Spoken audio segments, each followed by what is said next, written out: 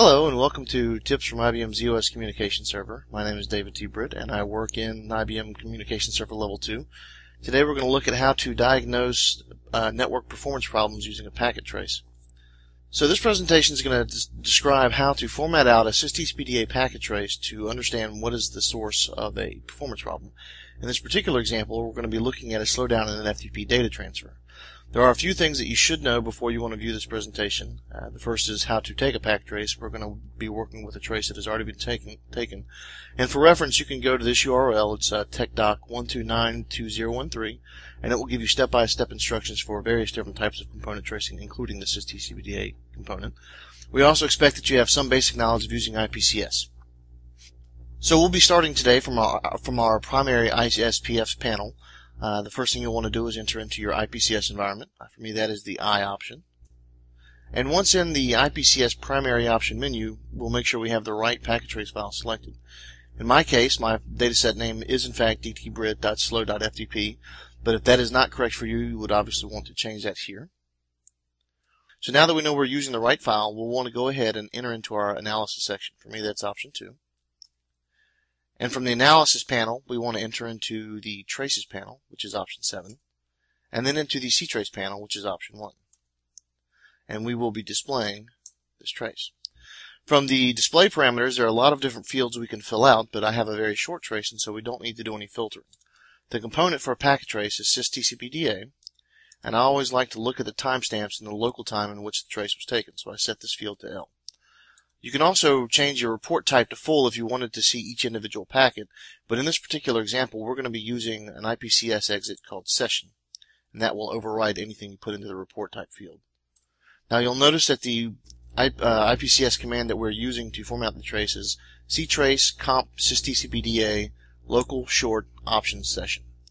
From the command line, you can enter S, and that will begin formatting out our trace for us. Now the session formatter creates session reports for each connection in the trace, which we can use to quickly determine exactly what's going on. Now if you're familiar with FTP, you know that there are two different connections that are involved in any FTP transfer. The first is the control connection, on which messages are passed back and forth between the client and server, and the second is the data connection across which the data is actually transferred. Since this is a performance problem in the data connection, we can skip the control connection. And we can see that this first report listed is for the control connection by the fact that port 21 is being used. So we scroll down through that, and now we're looking at the data connection. Because both of the ports, the local and remote port, are ephemeral, we know that this is a passive data connection, but you may also see in an active data connection a port of 20 being used. Because this is a performance problem, one of the first things you want to look at are your timestamps. We can see that the total duration of this connection was 3 minutes and 7 seconds. That'll be important as we go look at other fields in this report. So we scroll down to our packet analysis. It tells us the total number of packets and the types of packets that have been sent on this particular connection. The in-order data, acknowledgments, duplicate acts, things of that nature are not as interesting. But as you continue to scroll down, we see something that is.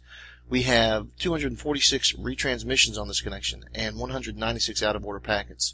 That gives us some idea of what might be causing our data slowdown in this particular transfer. We can also go on to the next section, the time spent on block, and see how much time during the total transfer was spent processing these different types of packets. So if we look at our retransmissions, we see that 1 minute and 37 seconds was spent processing these. That is over 1/2 of the entire connection duration. So we know that this is probably going to be the source of our slowdown. As we continue to scroll down, we see that we're about to enter into a table of all the different packets in a summarized format. The different fields we see in this table are the TCP header, which tells us the different TCP flags that were set in each packet. We see the I/O column, which tells us if the packet was inbound or outbound, and we see this flag column.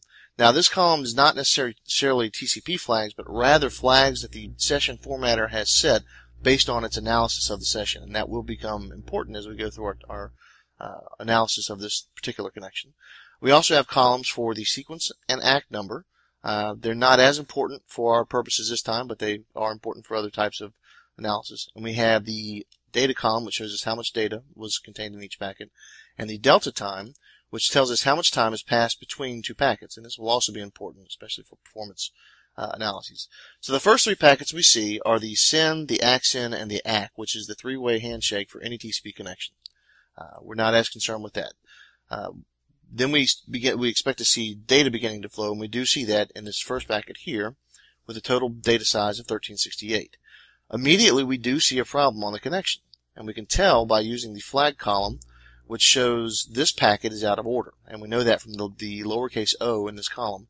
And what that means is that the local TCP/IP stack was expecting a packet with a particular sequence and ACK number, and the packet that actually arrived seems to be beyond that packet, meaning that there's a packet missing. So the response from the local stack is to send what is called a duplicate ACK, and we know that this is a duplicate ACK because it's got the lowercase u in that F field. What that does is signal to the sending stack that one packet is missing, and using the sequence and ACK numbers, the sending stack can determine which packet needs to be retransmitted. We do see that packet eventually retransmitted further down here, and that is indicated by a lowercase r in the F field. But we also see that a delay of 2.6 seconds is incurred waiting for that packet to be retransmitted. Now, if this were a one-time occurrence, it would not cause much of a performance problem. But as we scroll through the trace, we begin to see multiple occurrences of out-of-order packets and subsequent retransmissions. And each time this happens, we have longer delays. This one happens to be 1.5 minutes, or 1.5 seconds. But as we continue scrolling down, we see that most of these delays happen to be between 1 to 2 seconds.